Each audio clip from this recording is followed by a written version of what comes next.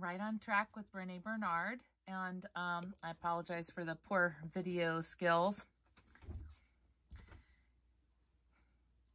I really wanted to include this in my welcome section, and that is, if someone is telling you no, you can't, or why do you want to do that, or you don't really, if they are negatively raining on your creative parade or telling you no or why bother, I want you to know that you can do this.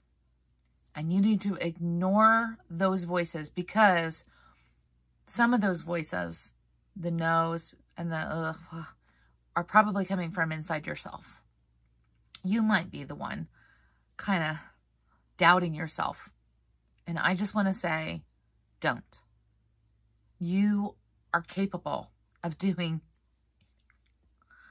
And you don't need to wait for November's NaNoWriMo to do this. You have got this. And if there is a story that you want to tell, you and you alone can tell it.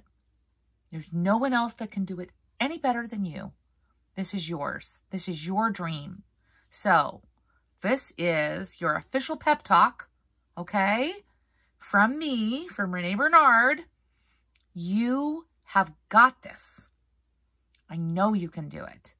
And when you become well-known and famous, and maybe you're coming to the HRR, to the retreat, and you're meeting fans and you're signing at a book fair, I want you to remember,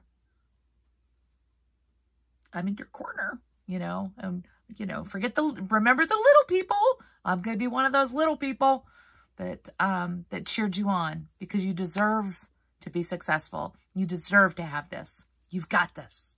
Okay, everybody, right on track. Okay.